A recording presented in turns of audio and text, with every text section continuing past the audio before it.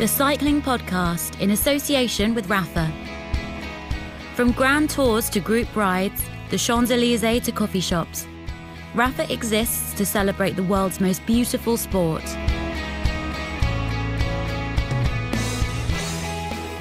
Where are we, Daniel? We're going to try and confuse people straight away. We are, I'm Daniel, not Lionel, and we're in Palma, Mallorca. What the hell are you doing here?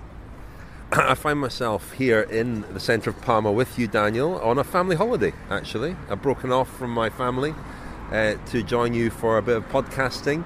We are a man down, unfortunately. Lionel was going to join us. Couldn't make it to Mallorca, could he? He couldn't make it. He's unwell. Probably a bit too warm for Lionel already. It's about 16 degrees, 13 in the shade. Oh, he'd be uncomfortable. Yeah, he's unwell. Nothing serious. Don't worry. Just a cold, I think. Sniffling. I'm a bit under the weather myself as well, but I'm braving it.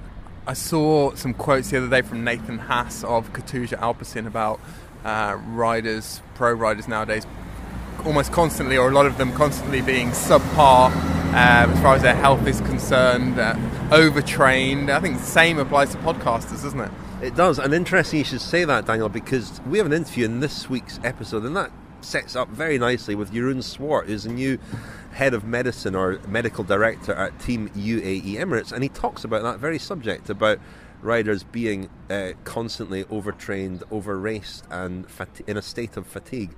Also, Rich, is a bit of a postscript to our discussion a few weeks ago about Strava Noia, which went viral. Well, it certainly made the press in Belgium. Strava Noia, we came up with this term to describe the feeling of sort of anxiety and insecurity that grips pro riders, but not just pro riders, amateurs as well, when they think that based on other people's Strava, they're not training enough. I understand that Laurens ten Dam talks about this in his podcast, rival podcast, but it's okay because it's in Dutch, this week, and he said that he's pretty appalled by some of the amount of training that some of his younger colleagues are doing, and he thinks they'll all be overtrained by April. It's a bit of a theme this year, isn't it? And Mark Cavendish hinted at it in our interview last week, that they're talking about the younger generation and how how dedicated they are to training and how sort of focused they are on numbers and data and watts and so forth. And some of the older guys are feeling a little bit sort of off the back. And Nathan Haas is below par himself, isn't he? He's had some health issues the last couple of years, and apparently is again sort of been sent away for further investigations, examinations before he resumes his season for Katusha Alpecin. But he went out to Tour of Oman and hasn't finished. He's come home, so he that's a shame for him, because he looked a couple of years ago to be on the verge of some big results, and he was obviously signed by Katusha Alpecin with that in mind. Shall I crack on with the news roundup, Daniel? You don't have to ask, Rich. Well, it's Lionel's been good enough to send from his sickbed some notes for the news roundup, so any factual inaccuracies here are entirely down to Lionel. Shall we do a free-flowing jazz news roundup again? Let's give it a go. Well, there's quite a lot to pack in. I mean, a huge week for Astana, first of all. 8 wins in 6 days. If that's incorrect, it's Lionel's fault. That's between the 15th and 18th of February, by 5 different riders in 4 different countries: Colombia, France, Spain and Oman. In Colombia, and we'll talk about this a little bit, there was the very snappily named Tour Colombia 2.1. What do we think about that? The race or the name? The name. It's not the most imaginative or the snappiest, is it? No, but it was some race, and it was won by Astana's Miguel Angel Lopez. The top 6 overall were all Colombian: Ivan Sosa, Dani Martinez, Egan Bernal, Nairo Quintana, Rigoberto Urán were all there. The first non-Colombian was Julian Alaphilippe in 7th, and he was a stage winner along with his teammates Ali Hodge and Bob Jungels. Juan Molano and Nairo Quintana won the other 2 stages. In Provence, where I saw Bernard Tapie made an appearance. Bernard Tapie, of course, ran the La Vie Claire team back in 1985 and 86, and Haven't seen him at a bike race for many years. There was a bit of a La Vie Claire reunion, which was interesting. Some old characters, but Jean-François Bernard was there. He was once Tappy's favourite son. They gave him a Ferrari, I think, when he won a stage of the Tour de France in '86. But Tappy's aged very quickly. It seems very, very quickly. He has been unwell, and it was quite surreal to see Tappy's charisma still very much intact. I don't know if did you see that bit of footage, Daniel? I didn't, but I've followed the reports about his ill health over the last 2 or 3 years. I think he's been suffering some kind of cancer, hasn't he? Anyway, Rich, never mind Tappy. What's happened to Andrea Taffy's bid to ride Paris-Roubaix? We're lacking an update on that. Anything in Napalm's notes about that? Nothing. I don't think it's going to happen, is it? It's not looking good. He has not, as we speak, got a ride with a team, it seems. So at 52 years old, his dream of one final Paris-Roubaix may be dead in the water. Bernard Tapie, as I said, was at Provence for the Tour de la Provence, which was won by Gorka Izagirre, one of Astana's new signings, after his brother Jon won in Valencia recently. It was very close overall, with only a second splitting the top three. Simon Clark and Tony Galopin were also on the podium. In Murcia, more Astana success at the Vuelta a Murcia, where Luis Leon Sanchez and Pello Bilbao finished first and third and won both stages. Alejandro Valverde, the world champion, was second overall. In Oman, well, we're speaking just after the Green Mountain stage on Wednesday, which was won by Alexei Lutsenko. He also won stages 3 and 4, and he looks likely to win for the second year in succession when the race finishes on Thursday. Lutsenko is a bit like the sort of Simon Spilak of the Tour of Oman, isn't he? Spilak traditionally rides well in a couple of races in Switzerland, and this is the race that Lutsenko seems to enjoy most of all. Yeah, you're absolutely right, Rich. We talked a couple of weeks ago about Tim Wellens and how he has tended to target the very early season races, sort of acknowledging that that's probably his best chance of success in the season, and Lutsenko seems to be similar. But having said that, he's a rider who's been sort of bubbling under for a few years now. I saw him compared to Moreno Argentin by Roberto Damiani, the Cofidis Director Sporty, which I thought was an interesting shout. I would say that Argentin was probably a bit punchier. Argentin, of course, won Liège-Bastogne-Liège 3 times, Flèche Wallonne, I think, 4 times. So he was certainly the best Ardennes Classics rider of his generation. Lutsenko hasn't produced that kind of performance yet in the Ardennes, but he's someone to look out for in those races. Maybe a similar build, quite stocky, but yeah, he was quite emotional when he won at Green Mountain. Said that his wife had a miscarriage at the end of last year and lost twins. That was very sad, but as I say, he's set to win the Tour of Oman for a second year in a row. Other stages won by Alexander Kristoff of UAE Team Emirates, continuing their good start to the season, and Sonny Colbrelli. Stop press erratum. Moreno Argentin won Liège-Bastogne-Liège 4 times and Flèche Wallonne 3 times. At the Trofeo La Guelia, I think I said that correctly, first time round, Daniel? Just call it the Trofeo Pippo Pozzato. Well, it was synonymous with the Peacock of Sandrigo. That race, of course, he won it 3 times, but alas, is now roller hockey player. Well, it was won this time by Simone Velasco with a 42-kilometre break.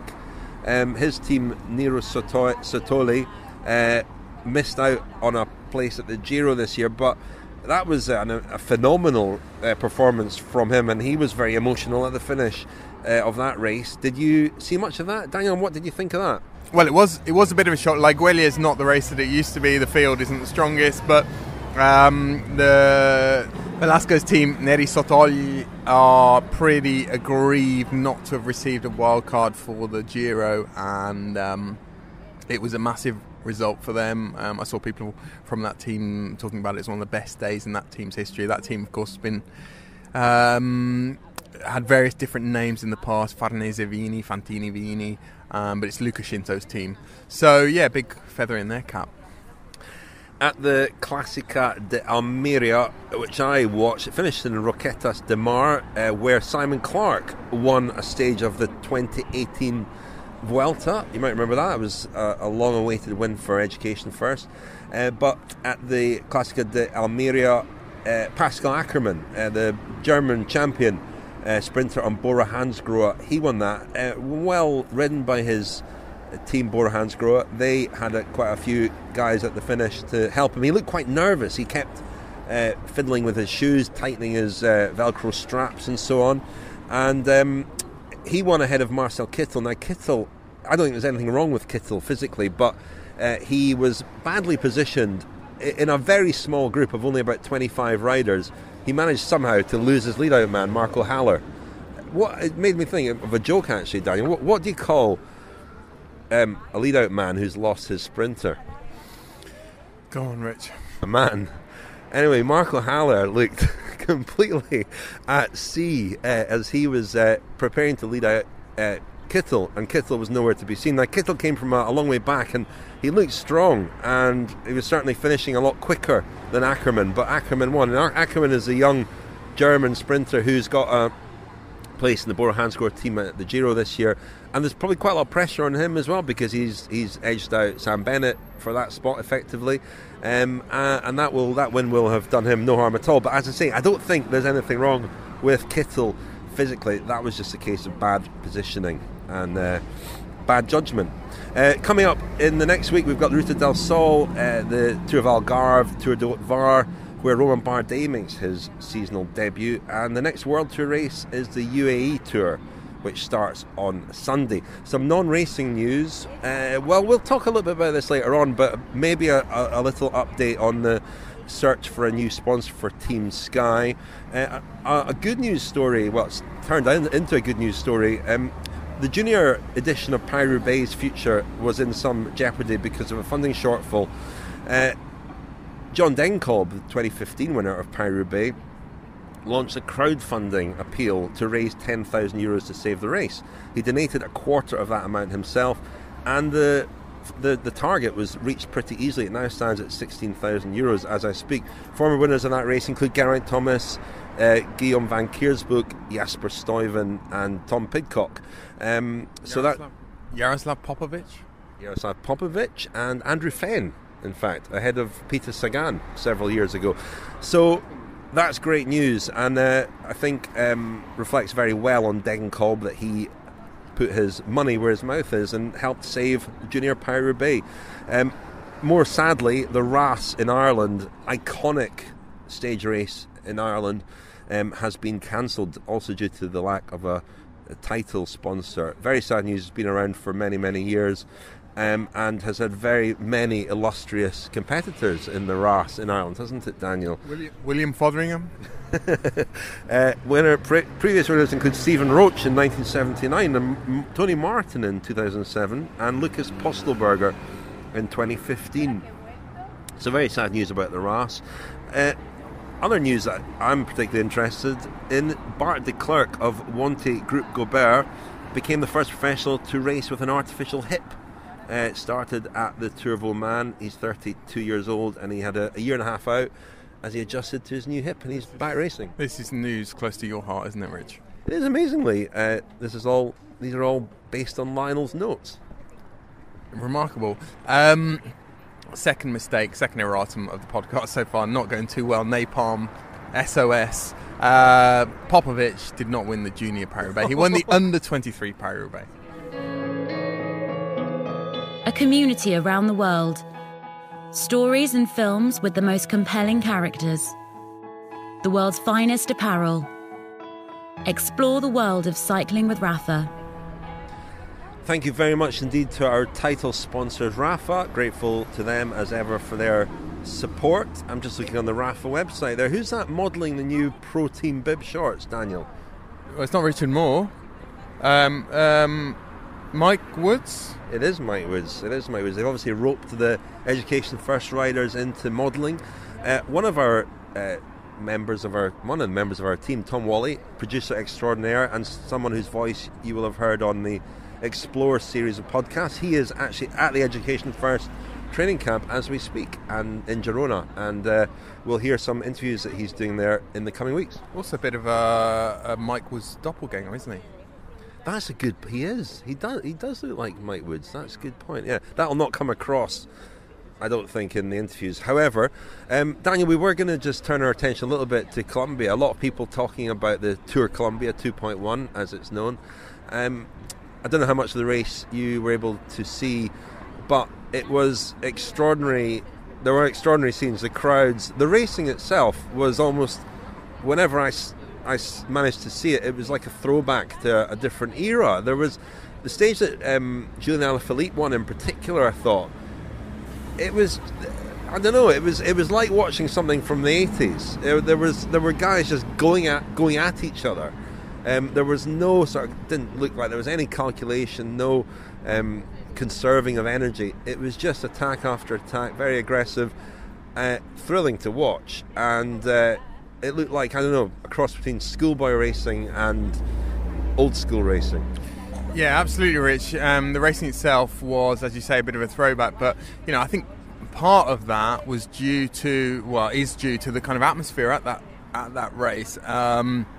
It's no secret. Everyone will have seen that the crowds are incredible and have been incredible the first two editions of that race. But it's also a throwback in the sense that, without wanting to patronise the Colombian sort of cycling public, it's a different demographic.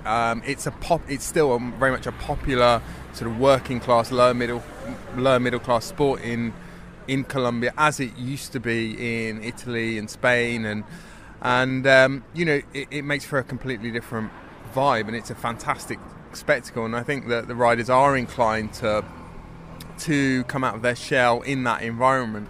And of course, you've got this fantastic generation of Colombian riders which has emerged, and it reminds me a little bit of the Tour of California when that was in February, in the 3 or 4 years after its inception.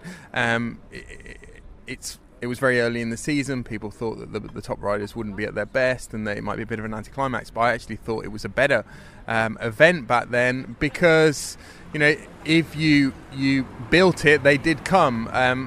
As in, you put on a big, prestigious and well-supported race for the local riders, or in their home regions, in their hometowns, and they can't help but get motivated and train and prepare for that race, and that's what we saw in Colombia. Guys that shouldn't really be peaking for 3 or 4 months.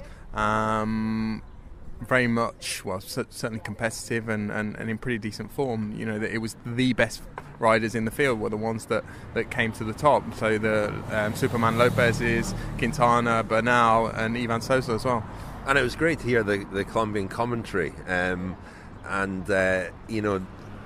hear the sort of affection and esteem in which those guys are held, and how these nicknames are just thrown in there. Superman, it's never Lopez, it's always Superman Lopez. And also Nairo Man. Nairo Man. It seems almost unfair that you've got two superheroes competing against a field of mere mortals. Nairo Man. I don't know, Nairo Man in his little cape. It's funny, last year was the first year that race attracted a sort of a big field and was held at this time of year, and already, second edition, it's established, as it seems. It's got this momentum behind it now. You can imagine this is going to become a real fixture on the calendar. Yeah, I mean, the president of the Colombian Cycling Federation has said it's going to take 2 or 3 years for it to probably get all category status, and World Tour status is sort of further away on the horizon. I think it's going to go up 1 day next year, so it's going to go from 6 days to 7 days. They're talking about moving regions as well, going to the Bogotá region. This year it was very much based around Medellin and Antioquia.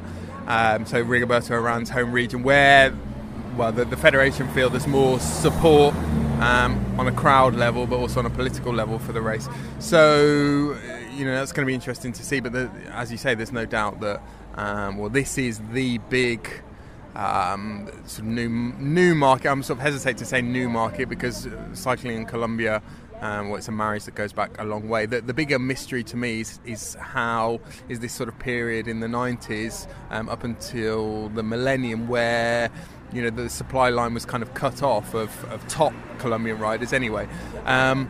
But it's definitely the most exciting sort of new market for for professional cycling as far as I'm concerned. And it reminds me a little bit, the last few years, usually on the back of someone winning the Tour de France, we've seen huge explosions of interest in certain countries. So, for example, in Denmark, we saw it when Bjarne Riis won the Tour in the mid-90s. Then we saw it with Germany and Jan Ullrich.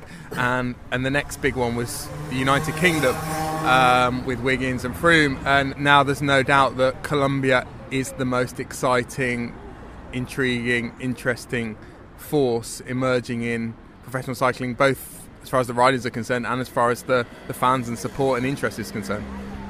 I mean, you say the supply line was cut in the 90s, Daniel, but the cycling culture in Colombia is so deeply ingrained and so well established that you don't imagine there weren't talented young riders appearing in the 90s. A lot of people put their disappearance at the top level down to EPO. Yeah, I think that may well have been a factor. I mean, certainly people like Greg LeMond have espoused that theory in the past. I think there were also definitely issues on an organisational level, and we saw this current generation sort of flourish relatively slowly at first, but there were sort of behind the scenes things happening with the Col Deportes team and various people kind of manoeuvring and making it easier for young Colombian riders to come to Europe. And at the same time, I suppose the world has got smaller with things like with internet and the ease of access to the races that are happening there. People can watch them, and various different agents have got involved with the Colombian talent pools, and they've made the supply line of Colombian riders to Europe easier, and now of course you're going to get this fantastic emulation effect. I mean, I can't believe that there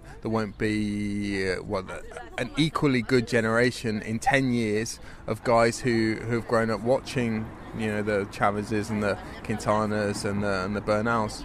And yet, remarkably, despite all these riders, a Colombian has still not won the Tour de France. And I noticed you put out a call out on Twitter today, Daniel. I think a year ago or so, you asked the people of Twitter to suggest who would be the first Colombian Tour de France winner. Who was it a year ago, who people thought, and who is it today? Well, I think it was very close to poll between Superman and Nairo Man. So it's going to be some kind of superhero in a cape. But the consensus seems to be that those two still probably represent the best hopes, with the addition of Egan Bernal. I don't think Bernal was at his best at the Tour of Colombia this year. It's probably still a little bit undercooked, and indeed you could argue that there's a bit of confusion maybe in the Team Sky car on stage 5 whereby Sousa was down the road. Sousa Man was down the road, and Bernal Man Sky chased behind him, and Sousa ended up losing the race by 4 seconds, and that might have cost him his own team's tactics. But Bernal is definitely positioned himself in the last 12 months as the heir apparent, hasn't he? Having said that, Superman had the best year of any Colombian last year. He was on the podium twice in Grand Tours. He's going all out for the Giro this year. I don't know, Rich. I mean, I look back at the results from the Vuelta last year, and he lost a minute to Simon Yates, who's not the greatest time trialist. Well, he's a rider of relatively small stature and does pretty well in time trials, but is by no means a pure ruler. Superman lost a minute to Simon Yates over about 31 kilometres in the long time trial in the Vuelta last year, and he kind of frittered time as well in the first week. So there's a lot of work to do there. Can he find 2 minutes on a rider like Simon Yates? Can he find maybe 4 minutes on a rider like Tom Dumoulin, who's going to be up against in the Giro, particularly on a course which the better time trialists among the Grand Tour contenders have identified as being favourable to them? Chute à l'arrière du peloton, cycling podcast team car at the back of the pack, please. The voice of Seb Piquet there reminds me to tell you that this week's episode of the Cycling Podcast is sponsored by The Economist. Now, you, as a listener to Cycling Podcast, can get a free print copy of The Economist. I'll tell you about how to get that in a moment. But The Economist is the smart guide to the forces impacting your world. It's about far more than just economics and finance. It covers a range of subjects from world politics and business to science, technology, arts, the environment and even sport. It helps readers prepare for what is going on in the world around them. The Economist sifts through the noise, focusing on the essential information that tells the real story in a time when facts matter more than ever. It's been a trusted source of intelligence for over 170 years, and it's for the kind of person who never stops asking questions and wants to know why the world is the way it is. Now, the article that caught my eye, and it's one close to your heart, Daniel, The Singer and the Song. And it's all about how poetry slams in the Basque Country are helping to revitalise the Basque language, especially among young people. There are events called Bertsolaritza, the Basque oral tradition of improvised song. It's particularly popular, I said, among young people, where they stand up before a crowd. Up to 500 people have been attending these events, and they have to basically invent a poem of between 8 and 12 lines which fits a prescribed rhyming form. Very exciting and thrilling, apparently, and as I said, this is helping to revitalise the language. There were 2,000 such events last year, and what the statistic that really interested me and caught my eye, we know that the Basque Country is a proud place. It's got a great cycling tradition. We've covered it on the Cycling Podcast, but a study in 2016 showed that 34% of people in the Basque Country speak the language, Euskara. That's up from a quarter in 1991, and it includes 70% of Basques under the age of 25. Local languages, Daniel, I mean, we tend to think that the world is becoming homogenized and more people are obviously speaking English, and we're in Spain now where English is more and more kind of prominent. What's the picture like in terms of local, like Basque and other local languages in Spain in particular? Well, Rich, I was with one of our colleagues, Pete Goding, photographer, the other day. He was here for the Challenge Mallorca, and he was getting in a bit of a flap because he said, I don't speak any Spanish. And I said, well, you don't need to speak Spanish in Mallorca because most people speak Mallorquí, which is a dialect of Catalan, but that is probably the most commonly spoken language in Mallorca. People speak Spanish as well, but it's always interesting when we go around, we travel around, particularly Italy and Spain, to observe the regional dialects and how much they're used and by whom in particular regions. You would think that regional dialects would be used more by old people and they're dying out. That's not necessarily the case. For example, if you go to the Veneto in northeast of Italy, there's been a kind of growing phenomenon of young people turning more and more to dialect in recent years, and yeah, as I say, it's very sort of disparate picture. In some places, there's no doubt dialects and regional languages are becoming less readily used, and in other places they're becoming more readily used. Well, The Economist is a smart guide to the forces changing your world, so if you've never stopped asking questions, get your free copy now. Text 78070 with the word cycling. That's 78070 with the word cycling.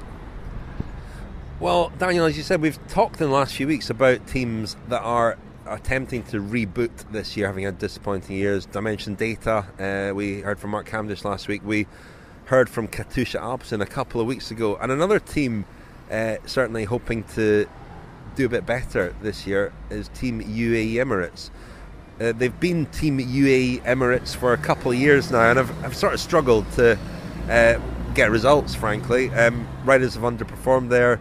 Alexander Kristoff was quite a big signing last year, as was Fabio Aru, who really disappointed. Dan Martin sort of saved their season with a spirited performance at the Tour de France, if nothing else.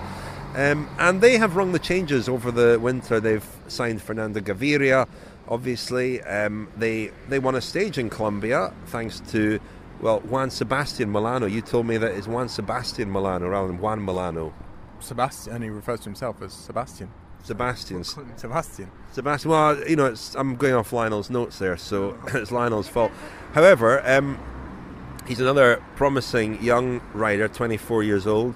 And they already look like a team this year, mainly thanks to Gaviria, who are at least going to win some races. But they've run quite a few changes in the backroom staff in particular. Yeah, they have, Rich, and there have been changes that have taken place over a couple of years, really. You mentioned Molano there. I suspect that Machin Fernandez was very instrumental in his signing. Machin Fernandez, I think we featured him in a Giro podcast last year when we talked about scouting, and he's the man behind a lot of the success that Quick-Step have had over the last couple of years, or last few years, with young riders. He was the first scout, given the name of a scout, in the World Tour Quick-Step for a couple of years. Then he moved to UAE to link up with Mauro Gianetti, whom he used to work with at Saunier de Val. So I imagine that people like Molano were definitely have been on his radar for a while. There've been other changes in the sort of physiology, medical department. So they've got 3 new faces in that department, I think. So Inigo Sanmillan, Jeroen Swart, and Adrie van Diemen, formerly Greg LeMond's coach, formerly at Garmin. And it's all looking quite different. I mean, it's a team that, I've spoken to various riders about over the last couple of years, and they've been fairly dismissive about the idea of joining that team, saying that it was basically the old Lampre. All the staff was Italian, had quite a sort of traditional mentality, whether it be the doctors, the mechanics, the soigneurs, and slowly there's been a sort of sweep of a new broom through that team, and I think the results are starting to materialise. They won about 13 races last year, not enough, as you say. Christoph looks as though he's come into this year in good form. I noticed in Oman that he was at the front when it was a fairly select group, when the splits had taken place. So he looks as though he's in the right place at the right time of the year. Dan Martin is a guarantee, I would say. He's become a very consistent rider, always offers you something in the most important period of the season. And the big unknown, I would say, is Fabio Aru and how they get the best out of him. He had an absolute nightmare last year, and we wasn't much better in 2017. So I'm intrigued to see how they're going to tease the best out of him. Well, you need a goal scorer, don't you? And Gaviria is a guy who should win races for them. And if they are winning races, an awful lot else might fall into place. They've got guys like Valerio Conti as well, who's always looked really talented, often makes mistakes, and he's not that young anymore. He looks capable of winning races, but if someone like Gaviria is notching up wins, it will take some of the pressure off some of the other guys, perhaps. I mean, it's a really good roster that they've got now. I mean, they've also signed Sergio Henao. They have Diego Ulisi, another young rider who I suspect was picked up by Machin Fernandez, is Jasper Philipsen, who's already won a race this year. Tadej Pogačar, I think, the Slovenian, very highly rated young climber. So I like how you look to me for pronunciation there, Daniel. Slovenian, my thing, is it? I'm no expert on Slovenian. But in terms of talent, they're right up there now with the very best. I also think in terms of budget, they're right up there with the richest teams in the world now, and they certainly have the ambition to be, if not the best team in the world, then close to it. So those guys need to perform, but as I say, everything's kind of looking a lot better than it was. Well, I spoke to Jeroen Swart last week. He is a South African who will be familiar to some of you as a physiologist. Interestingly, he's the medical director at the team. He's not part of the coaching department, but he does have a lot of experience and expertise as a coach. He was also the scientist, or one of the scientists, in the lab when Chris Froome did his tests in London in 2015, wasn't it? 2015. You were there, Rich. Was it 15 or 16? Well, it was one of those 2 years. Anyway, you might remember that story. Froome had come under a lot of pressure to do VO2 tests and other tests in the lab. He did that, and Jeroen Swart was one of the people overseeing those. So we featured him on the podcast quite a lot around that time. And he's always an interesting voice on the subject of performance and also on anti-doping, because he's been heavily involved in anti-doping in South Africa. As he tells us here, his official involvement in anti-doping will have to end now that he's employed by a team. But his appointment really did catch my eye. I was fascinated to see him take that step and join a World Tour team, join the staff of a World Tour team, given his reputation and his expertise. So, caught up with him last week in South Africa, and here's what he had to say. I mean, Jeroen, we know you well from your work with Chris Froome in the lab, but Ashley Moolman, Passio, and other athletes, and anti-doping as well. How did you come to be appointed head of medicine at UAE Emirates? Yeah, well, it actually goes back to about halfway through last year, when I got invited to do a keynote address at the Science of Cycling conference, which is a conference which happens just before the Tour de France every year.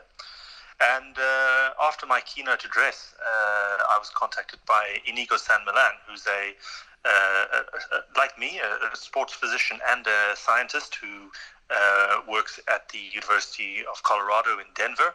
And he had been approached by the team to set up a new medical and new performance team for the coming season, which is the season we're in at the moment. And we had been following each other in scientific circles, and on social media, people get an awareness of your attributes and and various other factors. And so he approached me and asked whether or not I'd be interested. And fast forward to where we are now, February 2019, and here we are. It's a team that it's sort of evolved from the old Lamprey team, and it has had a very Italian culture and backroom team. Have you felt so far that they're open to your input and to really rebooting things, because they've also been underachieving, I think it's fair to say, the last couple of years? Yeah, I mean, objectively, they didn't perform that well last year and the year before. I can't really speak to the reasons why that was the case, but so I mean, there was a fairly extensive overhaul, and in line with that, there's also a new sponsor. So I mean, UAE stepped into the fold a little earlier than was planned, and but this is a country team. I mean, the team is effectively a national team with national sponsors, and it's a long-term project. So it has to have an international flavor as a result of that. But as you pointed out, it comes from historically a very Italian team, and obviously I had my reservations, and I think other people did as well, about whether or not non-Italian speaking individuals would be able to fit into the team from a cultural and from a language perspective, and whether or not there would be a very open culture. And in fact, I've been amazingly surprised and very pleasantly surprised about how open the existing members of the team and staff have been, and how welcoming they've been to all of the individuals that have joined the team. And in fact, it feels like a family, and everybody works together extremely cohesively. Everyone respects each other. So very, very surprising at how well that process has actually played out so far. And you've worked a lot with athletes individually, coaching them one-to-one. Jeroen, what's it like being in a team environment and in a World Tour team environment? Have there been any surprises, or anything that you've seen that you really feel needs to be addressed? Yeah, the thing about working with an individual is when they approach you, you know that they want to work with you. So there's an immediate buy-in. They recognize your skills. They want what you have to offer. And when you come into a team environment, you always face the prospect of, the team may be inviting you to be part of it, but you need to actually have the riders buying in. And in any environment where you come in with 29 athletes, you always expect some resistance from some individuals. But so far, we've actually had very open acceptance of methodologies that they're not used to, that they've never used before, that they've never seen before, and to a greater extent, the riders have adopted all of these new protocols and scientific methods that we've introduced. And so far, I think we've had some great results. So it's been pleasantly surprising from that perspective as well. And working within a team is, in terms of that aspect, not ideal. But I think it's a challenge that I really felt was something I would like to be part of. And it's a long-term challenge, so we'll see where it leads us in the coming years. And when we were speaking earlier, you mentioned two things that caught my attention. One was you've worked a bit already with Dan Martin, and he's posted a very strong time trial already this year.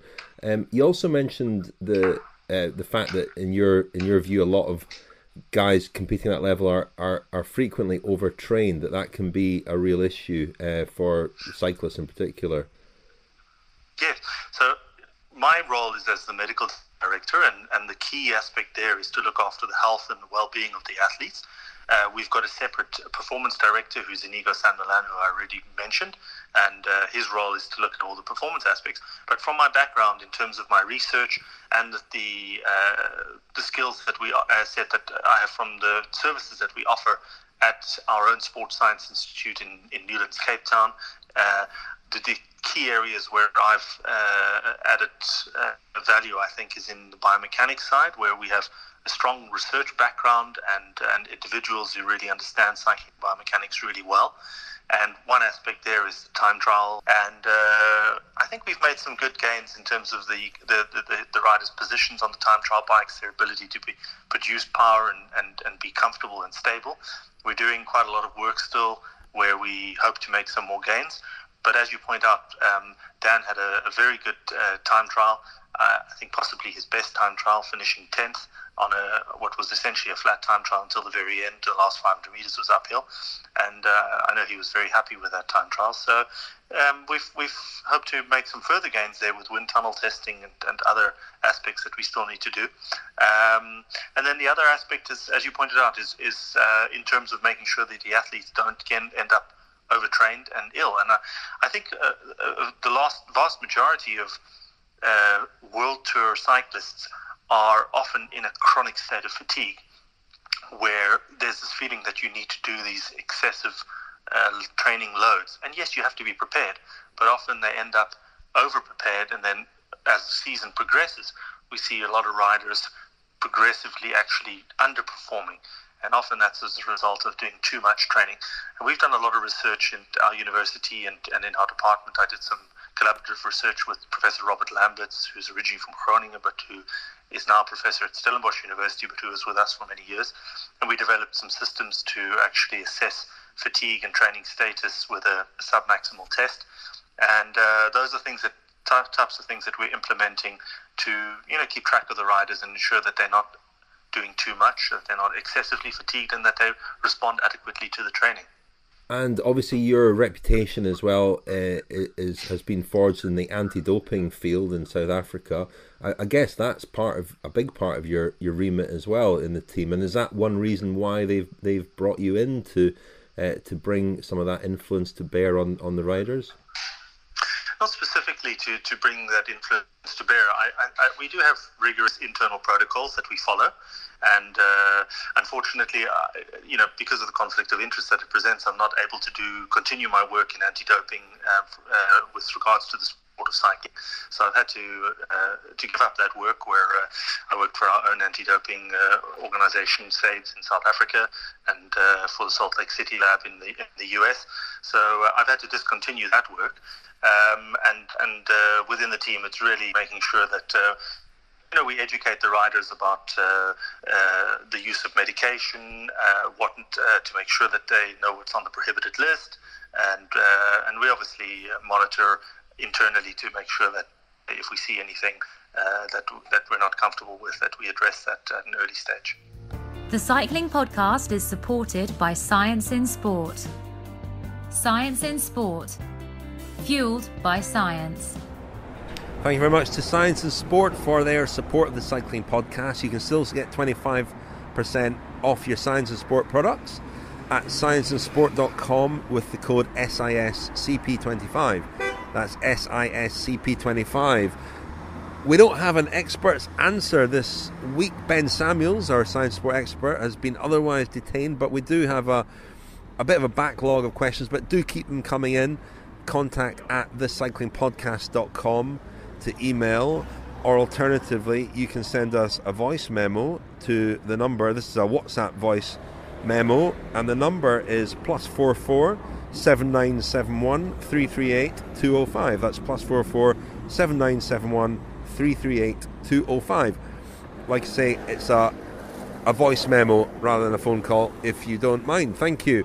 And thanks very much again to Science in Sport. Now, Daniel, the other story that has been rumbling away has been, well, a two-pronged Sky story. One is whether Geraint Thomas will ride the Giro or not, and the other is whether Team Sky will have a new sponsor, whether they will continue into 2020. Reports last week were that Dave Brailsford was talking to people in Colombia. Gazzetta dello Sport, our friend Ciro Scognamiglio, reported that Ecopetrol were in the running to become the new title sponsor of Team Sky. That was perhaps premature. Certainly there's a good relationship being established in Colombia, and they've obviously got a couple of very promising Colombian riders at Team Sky. But I think you were privy to some rumours last week that there may well be interest, serious interest from parties looking to take over Team Sky, and I've heard that now as well, that the future could be secured for Team Sky quite soon. Yeah, the Colombian story, well, we talked last week, didn't we, about why it might happen, why it might not happen.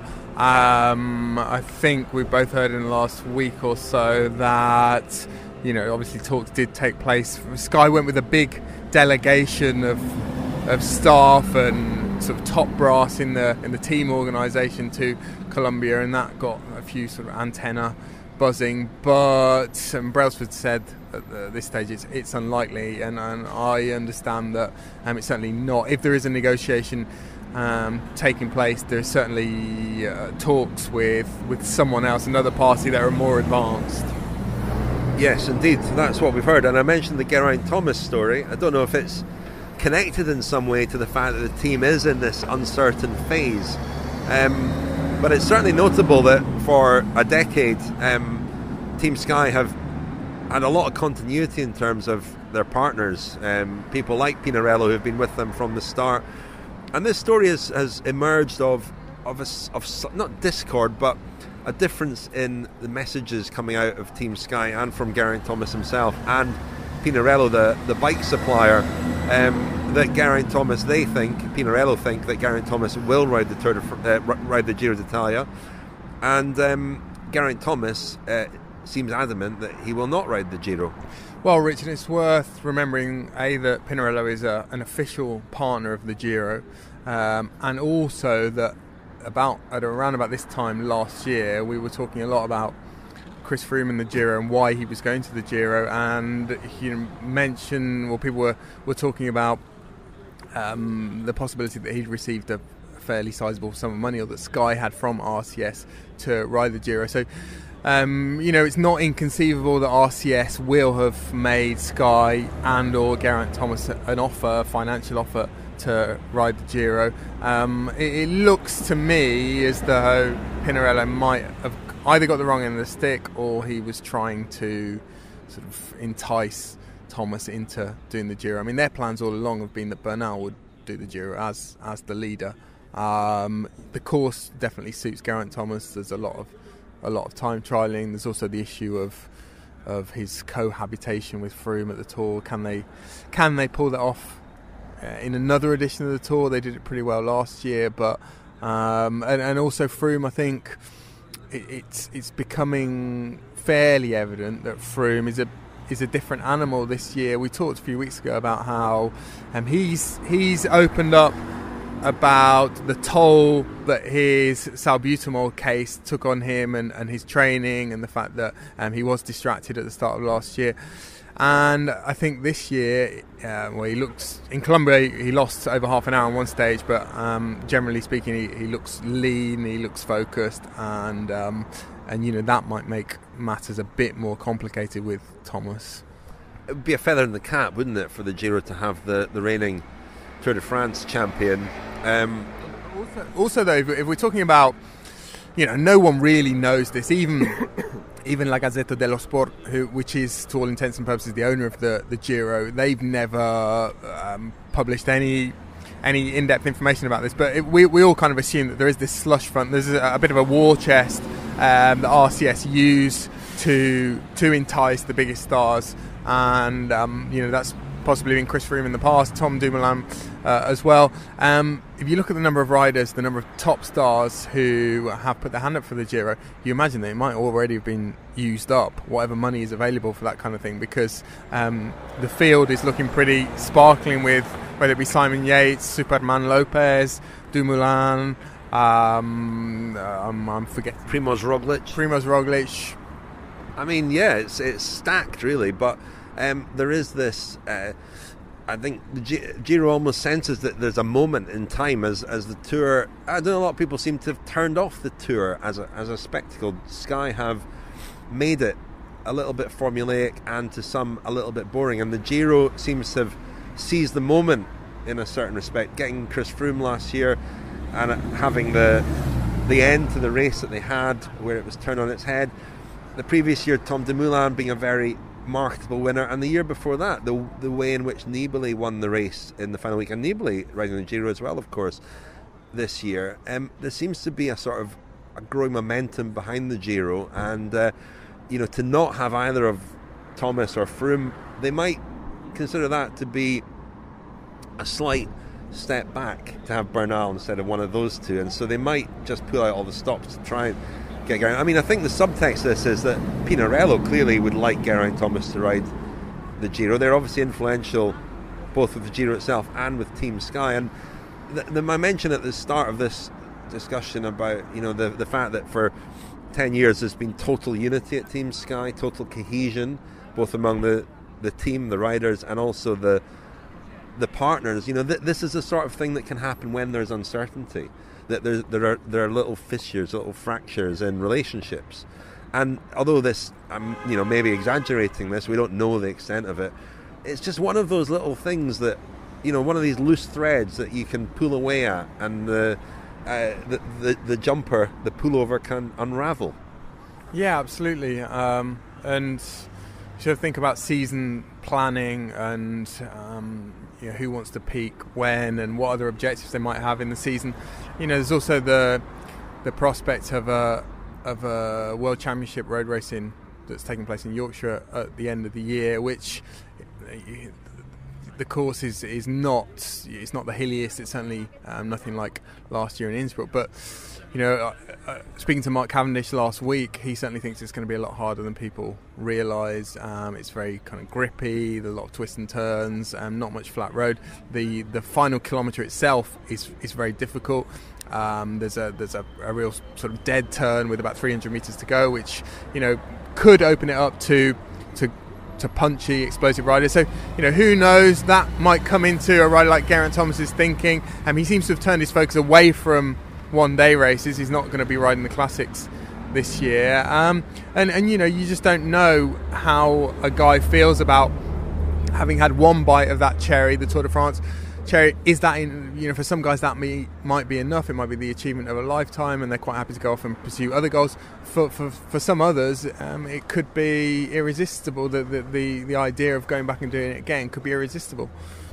A man on a skateboard there, Daniel. A lot of skateboards around Palma, and of course, surprised not to find you on your skateboard here. Yeah, I haven't got my skateboard today. Mark Cavendish was zipping around on a scooter last week. One of those.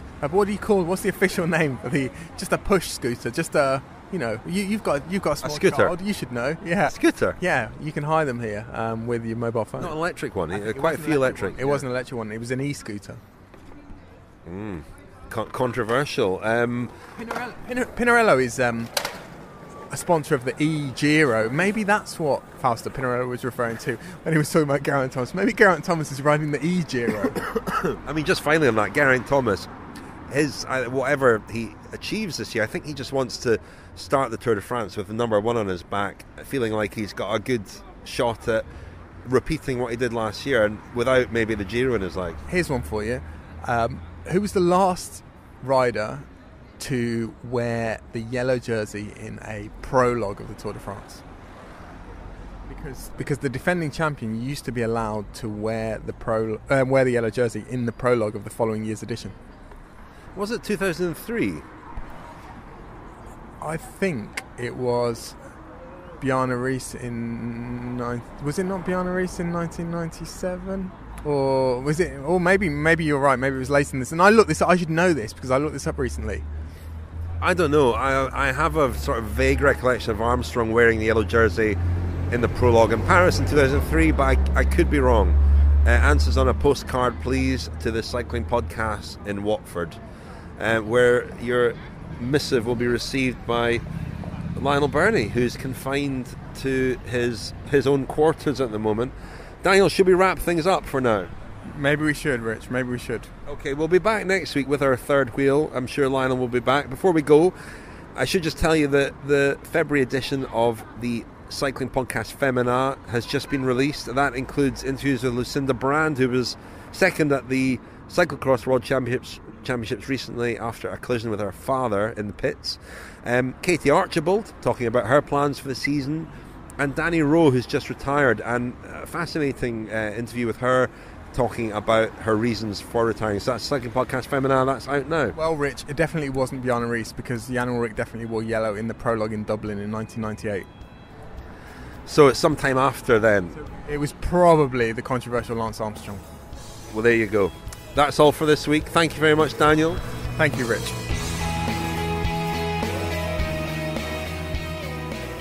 You have been listening to The Cycling Podcast. Subscribe to our newsletter at thecyclingpodcast.com to get all the latest news and special offers delivered straight to your inbox.